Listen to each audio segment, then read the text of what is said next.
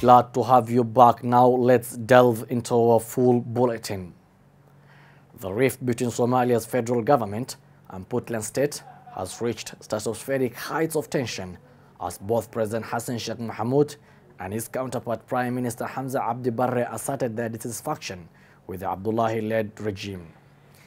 Mohamud urged Puntland President Abdullahi Deni to prioritize the voices of the people in the upcoming local government elections. This follows concerns of potential election manipulation in Puntland. Here is a full story. The rift between Somalia's federal government and Puntland state has reached stratospheric heights of tension as both President Hassan Sheikh and his counterpart Prime Minister Barre professed their dissatisfaction with Abdullahi-led regime. Mohamud urged Puntland President Abdullahi Deni to prioritize the voices of the people in the upcoming local government elections. This statement follows concerns of potential election manipulation in Puntland. In direct criticism of Deni, Mohamud warned that ignoring the people's wishes could undo the progress made in the last 2 decades and even lead to political unrest. madaxda Puntland waxaan leenahay dadka iyo rabitaankooda tixgeliya ha ka talaabsanina kama tilaabsan kartiin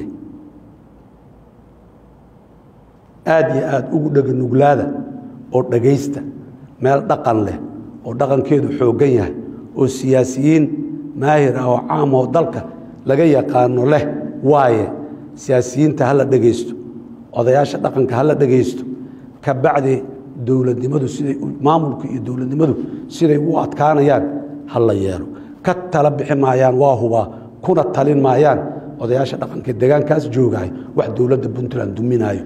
He also cautioned Deni against conducting voting without consensus, as this could lead to more political crises. This comes just 3 days after Prime Minister of the Somali government, Hamza Abdi Barre, urged Puntland state to spearhead unity of the nation other than vanguarding politics of division while speaking in an event on Mogadishu security. ayaa xukuumaddu soo samaysay baarlamaankeena labada aqalna ayuu ku mahadsan ay mariyeen wixii kale oo dhanaan taqriiban 90% dhamaynay waxaa jira waxyaabo yar yar oo u baahan oo shuruud u ah wada shaqaynta dawladda federaalka iyo isteedyada wasaaradooda maaliyadda dhammaan inta kale wasaaradaha maaliyadda way wada shaqeeyaan marka laga reebo Puntland haddii deyn cafiskii ay kaabiga inoo taagan yahay oo bisha 9aad ama 10aad ama 11aad ee sanadkan ay tahay deynta dadka Soomaaliyeed 5 bilyan ka badan oo culays deymeeda oo dul saaraa adduunyada aan tuugayno inaga cafinayso ka warrama wada shaqayn yar oo shir la isugu yimaado oo dawladda Puntland la waayay haday u fashilanta ka warrama yaa mas'uul ka noqonaya shacabka Puntland mas'uul kama noqonayaan maamulka mas'uul ka noqonaya arrintaas haday dhacdo waxay noqon doontaa arrin taariikhda gasho taariikh madow ah bay noqonaysaa waxaan sheegayaa dadka Soomaaliyeed ee reer Puntland walaalaha isimada siyaasiyiinta aqoon-yahanada civil society-ga waa dad bisil oo xog ogaal ah oo wax walba waxaan leeyahay ma mudnidin taariikh madow in Puntland ay ku qoranto ma mudnidin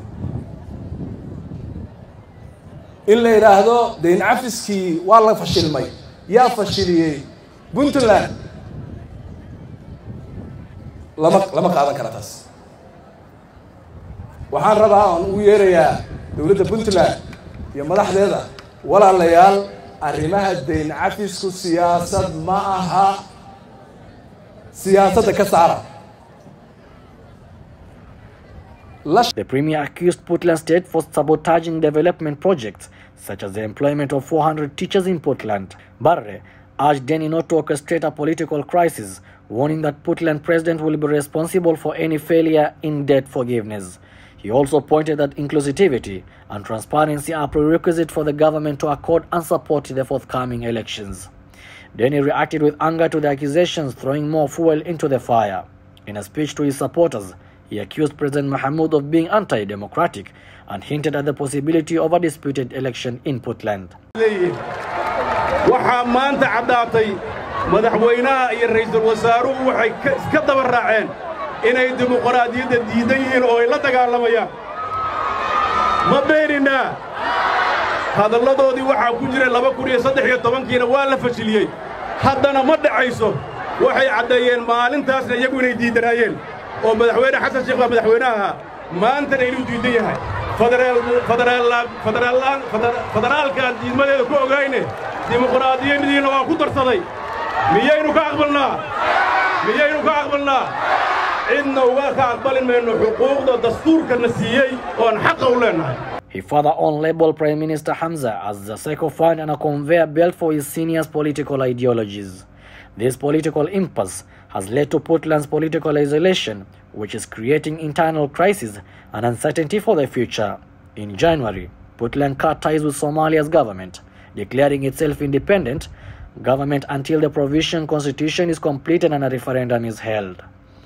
The international community has called for the restoration of relations between Puntland and Somalia's federal government, but so far, their pleas have fallen on deaf ears.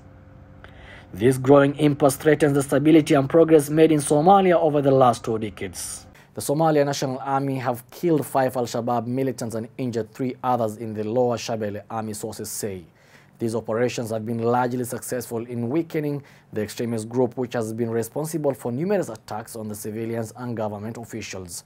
The militants were reportedly hiding in the area and had been planning to carry out attacks on civilians and government officials. The Somalia National Army have killed 5 Al-Shabaab militants and injured 3 others in Lower Shabelle, army sources say. These operations have been largely successful in weakening the extremist group, which has been responsible for numerous attacks on civilian and government officials. In the latest operation, which took place in Lower Shabelle, the Somalia National Army killed 5 Al-Shabaab militants and injured 3 others. The militants were reportedly hiding in the area and had been planning to carry out attacks on civilians and government officials. Major Nur Mohammed Gabo, who was in charge of the operation, stated that Somalia National Army also conducted similar operations in Oudegle, Johar, and Eibutei. These operations were aimed at rooting out Al-Shabaab militants who had been hiding in the area. The Somalia National Army has been stepping up its efforts to combat Al-Shabaab, which has been waging a deadly insurgency in the country for years. The extremist group has been responsible for a series of high-profile attacks, including bombings and assassinations, targeting civilians and government officials. Despite the challenges faced by Somalia National Army, the country's security forces have made significant gains in the recent months. The government has been working to rebuild capacity of the army and has received support from international partners in this regard. As the Somalia National Army continues to target Al-Shabaab militants and their bases, it is hoped that the security situation in the country will improve and that civilians will be able to live in peace and security. The ongoing efforts of the government and its international partners to build the capacity of the Somalia National Army are vital in this regard and will hopefully lead to lasting peace and stability in the country. Elsewhere, approximately 6 mortar shells were fired at a recently liberated town of Haradere on Wednesday night. No casualties were reported so far. The mortars struck residential areas, according to the federal government representatives in the town, but they did not mention any potential casualties. Al-Shabaab typically conducts such attacks on villages and towns under the control of the government, including the capital Mogadishu, although no one has yet claimed responsibility for the attack. In a joint military operation last Thursday, the Somali National Army and local forces killed 60 Al-Shabaab militants in an effort to disrupt the militants' attempts to reassemble nearby. One of their biggest victories since beginning an offensive against the group last year came in January when Somalia's government-led forces seized Haradere and neighboring town of Gal'ad. Up until 2011, Haradere was a significant base for pirates stealing merchant ships. Al-Shabaab later took control of it after first rebelling against the government in 2007 and swearing allegiance to Al-Qaeda. The Somali National Army has sprung into action to evacuate hundreds of residents displaced by floods in Beledweyne in the Hiran region. The area has been hit by flooding caused by heavy rainfall that resulted in the bursting of River Shabelle. The situation has created humanitarian crisis in the region, which calls for immediate intervention to save lives. The Somali National Army has sprung into action to evacuate hundreds of residents displaced by floods in Beledweyne in Hiran region. The area hit by flooding caused heavy rainfall that resulted in the bursting of River Shavelle. The situation has created a humanitarian crisis in the region, which calls for immediate intervention to save lives. On Wednesday, the Hirshabelle region vice president visited the Somali Disaster Management Agency SODMA headquarters and held discussions with the National Disaster Management Authority SODMA chairman Mohammed Muallim Abdulle and deputy chairman Ahmed Abdi Adan. The leaders discussed ways of assisting residents affected by the floods in Beledweyne and promised to address the challenges caused by the floods. In response to the situation, the leaders pledged to provide humanitarian assistance to those who had been displaced by the floods. They also warned that the situation could worsen, calling on residents to exercise caution and take all necessary precautions to stay safe.